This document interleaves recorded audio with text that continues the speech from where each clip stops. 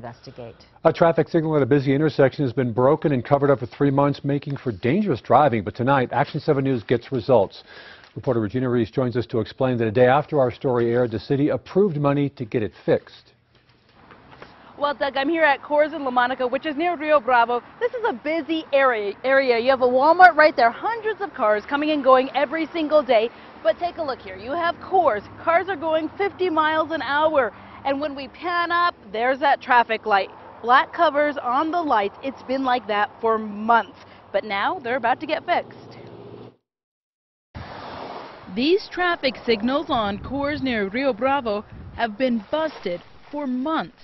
Power lines knocked out the signals during a windstorm in March. It basically fried the entire system out there. Residents understand Mother Nature may have caused the damage, but what they can't believe is that these traffic signals have not been fixed, and it's been more than 3 months. It's unbelievable what it is. This is unbelievable, and it is unsafe. This should not be happening.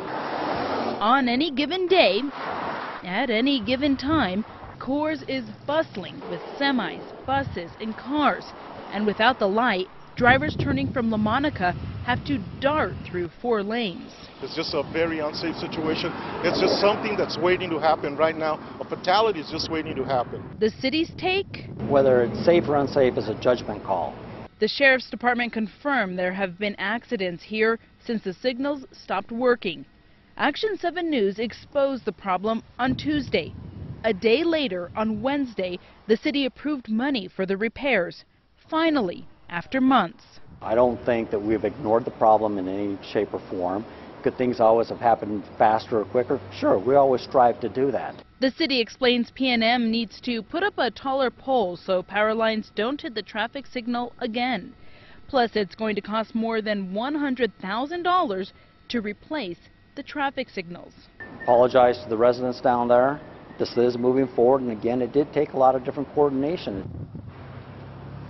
Now, even though the money is approved, it's still going to take several weeks for the repairs to be completed and these traffic signals to be working again.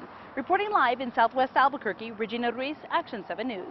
And the city is considering shutting down La Monica so drivers don't use the intersection until the repairs are done. Right now, people living in the South Valley are trying to clean up after last